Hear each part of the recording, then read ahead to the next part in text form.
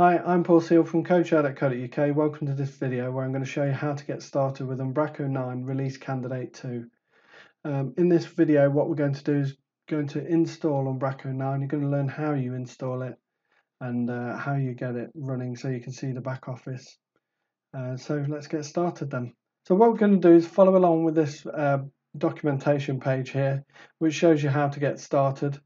I'm guessing the fact that you're watching this video means that you prefer to have an example in video form, so that's why I'm doing this video for you. So first thing you need to do is install the .NET 5 SDK. So you can do that by clicking on the link and then clicking on the relevant one for what you're wanting to install. So I installed that one. Then the next thing you want to do is decide on how you're going to store the data, whether you want to use SQL Server, so you may have SQL Express installed on your machine, or you might want to use SQL Azure, so you may have created a database already, so you just need to have those connection strings to hand. Or you might want to use SQL Compact Edition, which I think only runs on Windows at the moment. So that's just something to bear in mind before we carry on. Next thing, what we're doing here is we're installing the Umbraco templates, and it's got this versioning after it as well, just to say that it's the release candidate version 2. So, and where you do this is in the command line. So what we need to do is open up I like to open up the folder and go where I'm going to put my code, and then in here I create a folder. I'll do new folder and I'm going to say testing RC2. Go into that folder, and then what I like to do is I just like to type in CMD and enter, and that opens a command line here. Right, now we're in here, what we want to do is follow along with the blog post. So I'm going to copy that, so it's going to install the templates. So even if I've already had them installed, I always end up doing this every time anyway, just to update it. And if you look at the post, it says whether you're installing them for the first time, the templates, or you are updating them. It's the exact same command to do that. So this is going to install the Umbraco templates for the release candidate 2. And now that allows us then to use .NET New Umbraco. So if we scroll down here, we can then do .NET New Umbraco, my custom Umbraco project. So again, I'm in this folder of testing RC2. I'm going to do .NET New Umbraco. I think it's lowercase Umbraco. I'm not sure if that is necessary or not, the lowercase. Also, once you've installed these templates, you should be able to use Visual Studio for this, but I quite like the command line interface for this, so I'm just showing you this. You might see other people use Visual Studio for it, but feel free to have a look and do File, New Project, and see if that template is in there. So .NET New Umbraco, and then I want to do /n. So this is the name of the project, I believe, and I'm going to call this testing rc2.site. Now the reason I'm calling it .site is just for the namespace. I want the namespace of my website project to be .site. I saw that Kevin Jump did that on his packages. .site is quite good rather than using .web. Sometimes people have libraries that end with .web, even though they're not an actual site. So enough about that. Let's press enter. What this is going to do is going to create, using the template, it's going to create an Umbraco website project using that. Then the next thing what we need to do is actually go into the folder. Now you can do CD and then like that. So if you're using the command line, you can do dir from where you are, and it will say that you've got a folder here called testing rc2.site. I'm going to mark it and then copy it, and then I'll do CD and then paste that in. Another tip for you with the command line is you could do, if you want to go back, cd ... and then you can do CD, and you can start typing it and then put a star at the end. Because there's nothing else that matches that, it will go into it. So it's like a wild card. Anyway, so we're into that folder, and now from here what we can do is .NET build. So this is a bit like in Visual Studio where you do the build. At the moment I'm not using Visual Studio, and then we can do .NET run. So it's done the build succeeded. You can see that with the green text. I've just realized that this might be quite small, so what I might do is just change the properties. Let me just increase the font. I do apologize if you've been struggling. Hopefully this is better for you. I hate it when people do that. Anyway, what we can see here is now listening on this. So this is a little bit similar to if you've worked with Node before.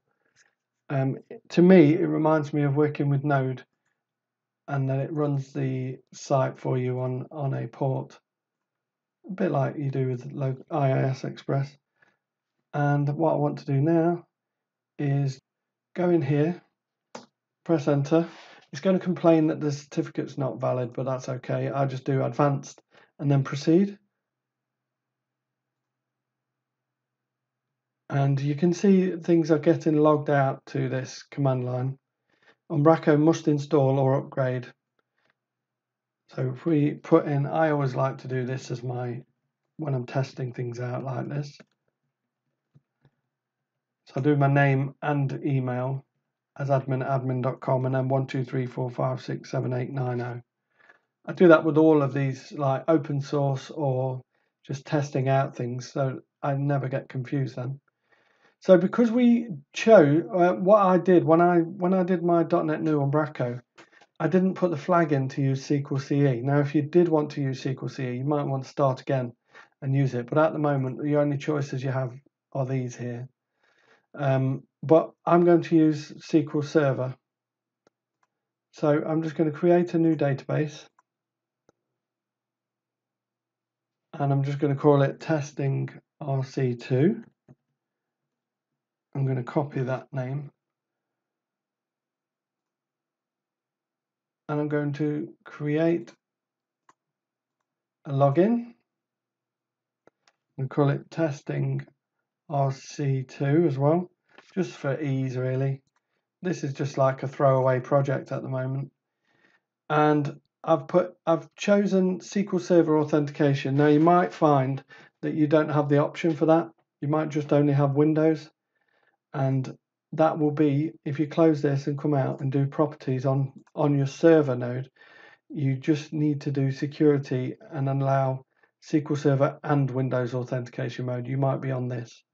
So that trips people up when using SQL Server. So if I go back, do my login again, I'm choosing SQL Server authentication, put my password in. I'm unticking enforced password policy and referential and password expiration, etc. Then I'm doing user mapping, and I just want to tick testing RC2 and then owner and then OK. So now that login will be able to log into that database. So all I need to do on this screen here is just do, I need to put in the server. So if I copy that, if I inspect this,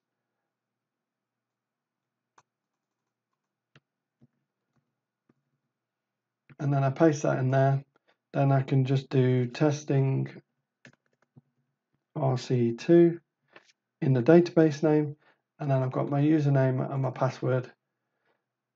And I'm not using integrated authentication. Just click on continue.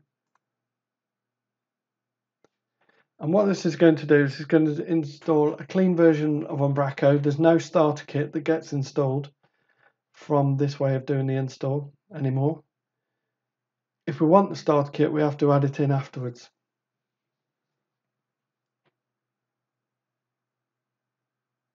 So that is Umbraco installed now, Umbraco 9. And if you click around, you'll find that it's rather quick compared to V8. You might notice, or you may not notice yet, but it feels a lot quicker to me. What I want to do now is just install the default starter kit. I was going to do it as a separate video, but hey, I may as well just do it now. So to stop this site, I go back into the command prompt and I just do Control C, or I press Escape first and then Control C, and that shuts down that site for me, and that will allow me then to do other things. So now that I've done that, I want to do .NET add package, and the package I want to add is umbraco.thestarterkit. Press enter.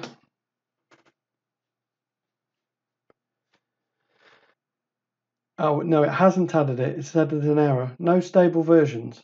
So what I need to do is include the flag of pre-release. So do that again, and then just do -- pre-release.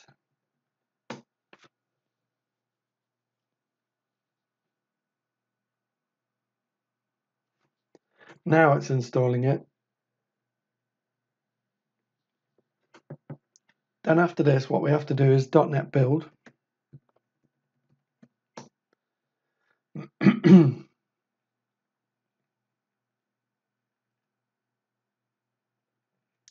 So that build has succeeded.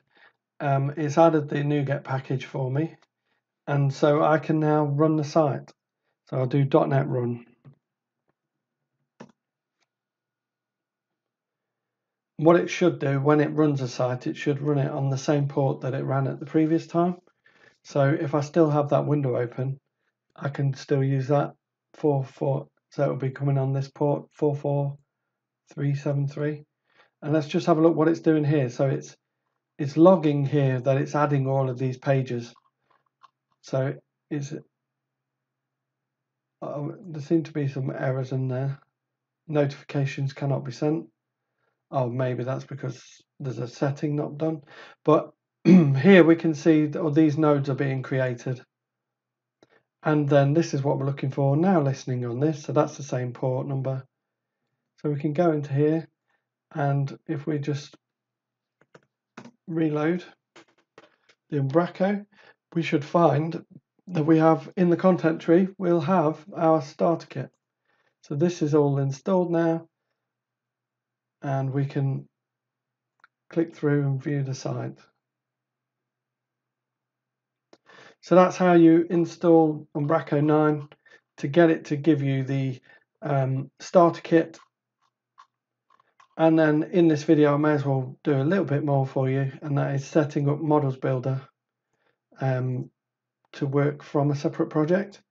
So currently on this site, it's using Models Builder, and the models, I'm not sure exactly where they are. Oh, actually, it's probably because of the models mode. Let's go and have a look at what models mode it's using. So what we can do is we can go into our testing RC2 site. I've got Visual Studio Code installed. So I'm going to open this as a VS Code project.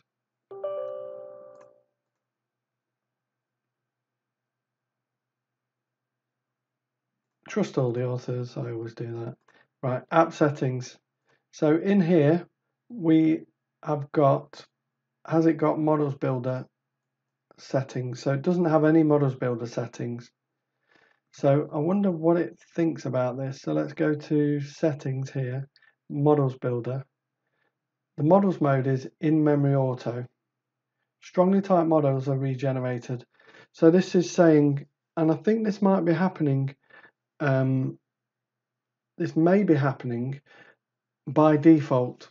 Correct me if I'm wrong, but I think that as we don't have Models Builder mode defined in here, it looks like it could perhaps be set by default to be in memory auto.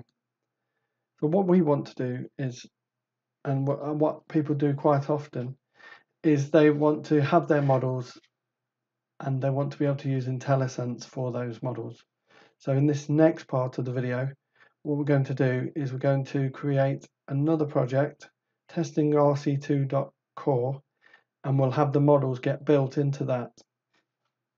So in here, after we've created another project, so I'm going to close this VS Code folder, and I'm going to go into testing RC2 site. I'm going to right click on the project, and I'm going to open with, and then Visual Studio. Now you might want to do it differently if you've not got Visual Studio, if you're working on Linux or something. That's up to you. I'm not sure exactly how you do it. I just know how I do it on Windows. So I'm opening this project in here, and then what I want to do when it's opened, I want to add a new project.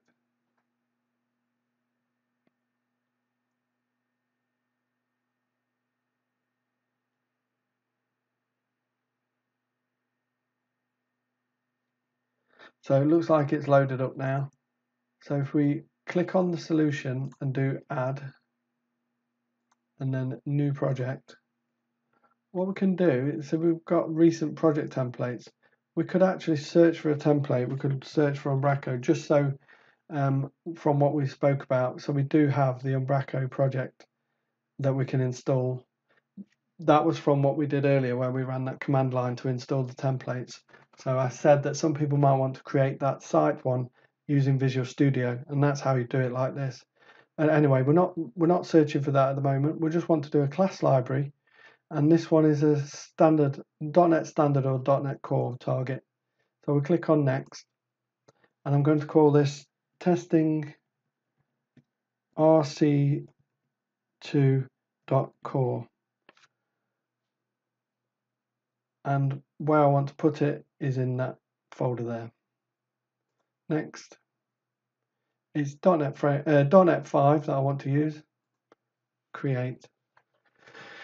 So when it creates this, it's going to create a basic class, but before it does, it wants to save the solution. So I'm going to save the solution.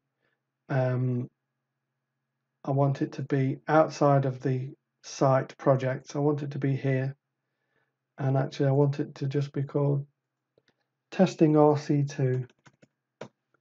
So I'll save that there.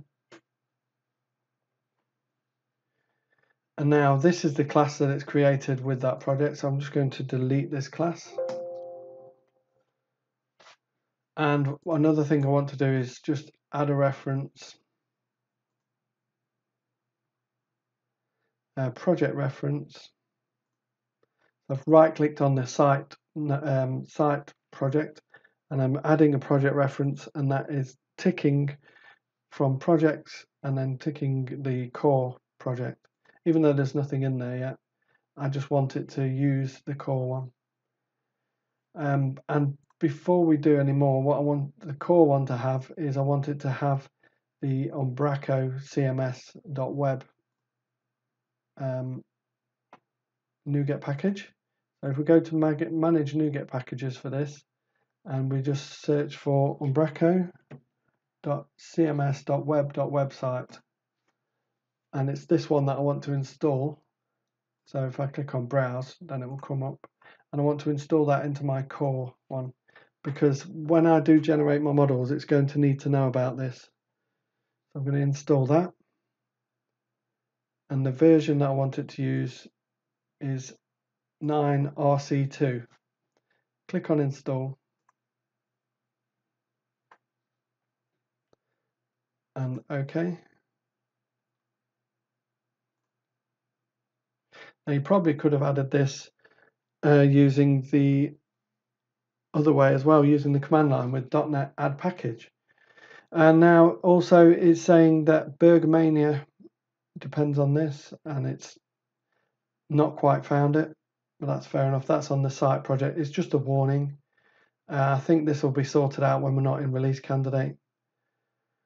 And then the other thing that we need to do is actually install that Bergmania, because there are some OpenStreetMaps settings in the project, in the starter kit that we're installing. So Bergmania OpenStreetMap, we just want to install that version 1 into the core project, so that we're ready ahead of time, so that when we do generate the models, it will actually have all the references that it needs. And what we can have a look as well is if we go back to the folder and we go to the project and we just open this in Visual Studio Code,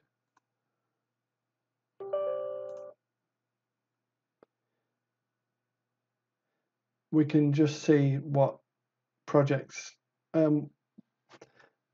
Actually, I think that needs to be saved. Yeah, so we'll save that project, and that should then reload in here. So now it's got the package references. One is for Umbraco cms.web.website, and the other one is Bergmania OpenStreetMap. So it's a lot more simplified, the CS project file is, when you're working with .NET 5. Right, so now that we have done that, we want to edit the app settings. So we can do, because we've opened Visual Studio, let's do it from within Visual Studio. So in .NET Core and .NET 5, we have these app settings, and you can have a development one as well. So that's how you have them on different environments. We can look at that a bit more into that later on, or you can have a look on Pluralsight or anything about .NET Core or .NET 5 websites and learn a bit more about this. But what we're going to do here is we're going to edit the app settings.json file, and under Umbraco and CMS, if you see where this one ends, CMS, so what we want to do is we want to add another setting here, and we want to, in quotes, we want to call it models builder.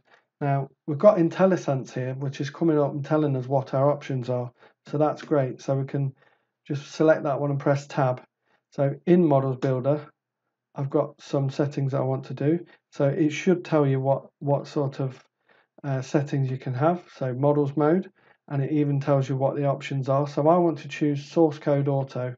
So this means that it will generate the files, and it will do it automatically as well when you save the document types, rather than you having to go to settings and then go to the models builder tab and press generate models. And the other thing I'm going to do as well is accept unsafe models directory, meaning that I want to put these into another project outside of the web project, and I want to set that to true, so I don't want speech marks for that. And then models directory, I'm going to tell it where to put these, so I need to use a tilde and then slash and then dot and then slash, and then I'm going to call it and then it's the core project, so testing rc2.core, and then I want it to be in a models folder on that project. So this bit here is just getting me out of the current project up a level and then into the core project like that. And then what we want to do after this is I want to change the models namespace. Now you could leave the models namespace as it is, and there's debate whether you should or shouldn't change the models namespace. But it's good to be aware of how to change it. So models namespace, and when I talk about the models namespace, at the moment the models namespace, if we go into say home, it's umbracocms.web.common.publish models. That's the models namespace. And what I want to do is change that.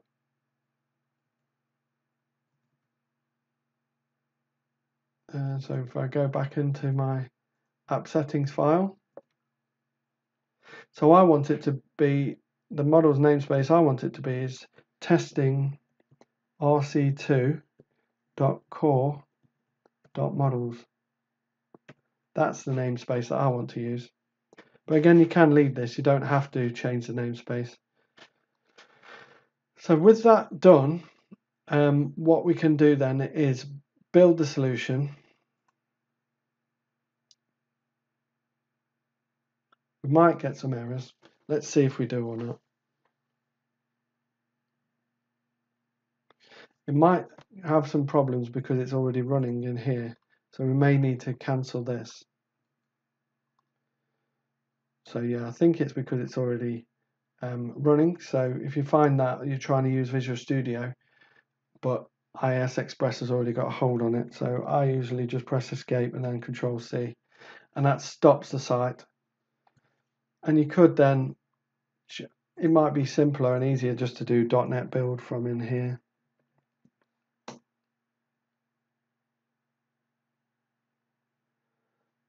And then do .NET run.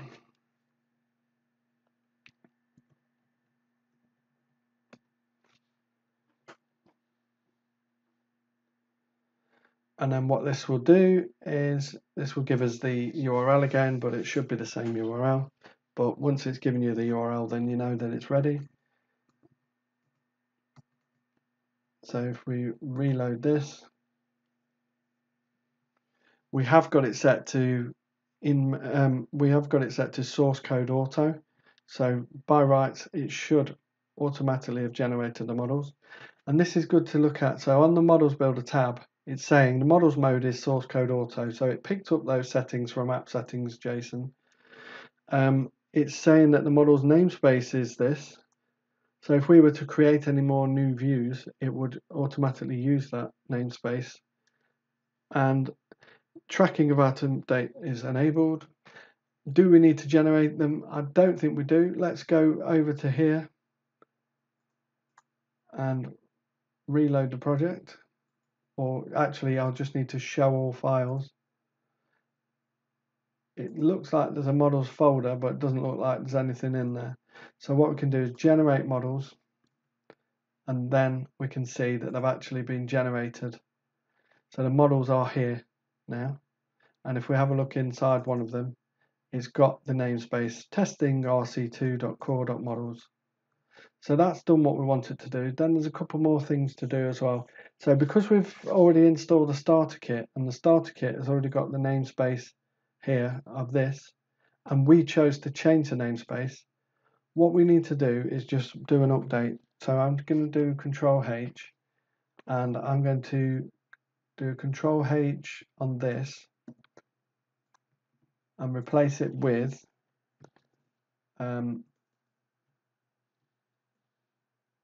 so I'm doing a find and replace, and instead of umbraco.cms.web.common.publish models, I'm just going to have testing rc2.core.models. So that's in the current project, and that's my using content model. So I'm going to replace all.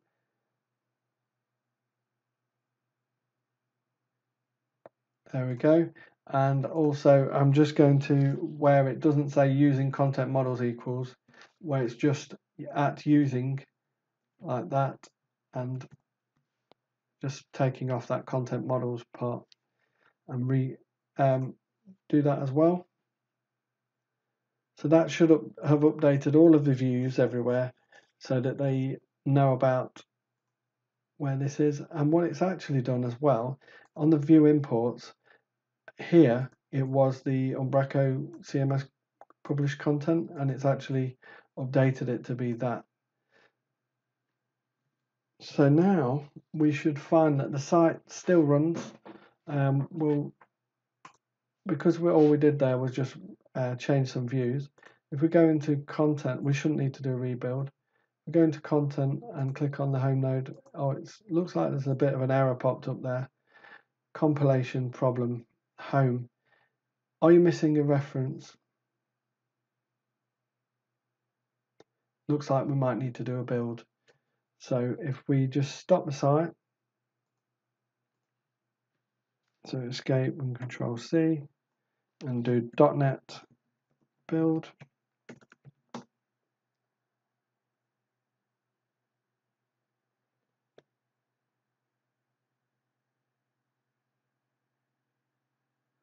And .NET run, this should iron out any more issues now, because we've done a build now that we have the models generated. So fingers crossed this should be enough. So if I try and reload the page now, and if it doesn't, then we'll have to try and work out what the issue is.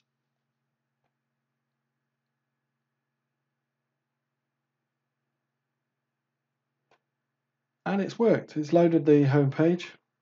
So let's just have a quick look around just to make sure that all the pages are loading okay. It looks like they are.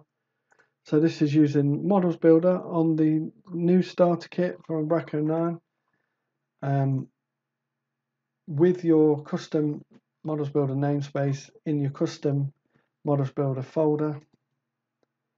And yeah, hopefully that's helped you out if you weren't sure on how to get started.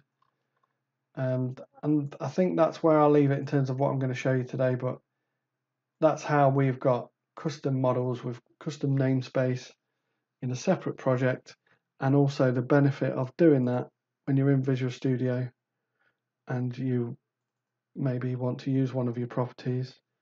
If we say we're on the blog, we might want to just add model, and then we get to use the properties from that because we get to use the what's the word, IntelliSense. So yeah, and maybe there's some settings on the home one that we can use. So you see how we've got model hero header and things like that. You can just do model dot. There we go. So we've got the IntelliSense on our properties now because we're using it, the source code auto mode. You can do source code manual as well if you want to. If you want to use that generate models button. So I think I'll leave that there. That's how we can. So we've got set up with Umbraco 9. We've actually installed it. I've shown you how you do it with SQL or SQL CE. You just add that extra flag. We've installed the starter kit, the Umbraco one, and we've also changed the models builder mode, and we've put it in a separate project. So I hope you find this video useful, and I hope you do get into trying out Umbraco 9. Test it out, give feedback, try and find any bugs, try and do your normal workflow that you do with Umbraco and see if it works and if there are any issues from what you would normally do, because I think the more people that test it before it gets released publicly, the better. I hope you liked the video. If you do, and you'd like to buy me a coffee, there's no obligation, but if you did want to, some people ask how can they, and you just go to coachshare.co.uk/coffee, and then it's up to you. But again, there's no obligation to. And yeah, please like the video if you do, subscribe and share with others as well, and look out for more videos on Umbraco 9. I might do more videos about Umbraco 9, different things that I learned along the way, or I might do like a whole series on how to build a site again in Umbraco 9. Right, let me know in the comments as well what you think about Umbraco 9, or if you're struggling. And if you are struggling, don't forget that there is a forum as well, ourumbraco.com. There's a forum there, and also there is a Facebook group as well. If you Facebook Umbraco web developers, you can join that group. I don't know if it will come up on here, but yeah, Umbraco web developers, this should be the one. There's a Facebook group you can join. You can get help about that. And then the other place you can go is umbracians.chat, and that's that. You can put your email address in that, and you'll invite yourself to the Umbraco community Slack channel where people can help you on there as well. Right, I'm going to go. I've been waffling on for ages now, so I hope you liked the video. Take care. See you later. Bye.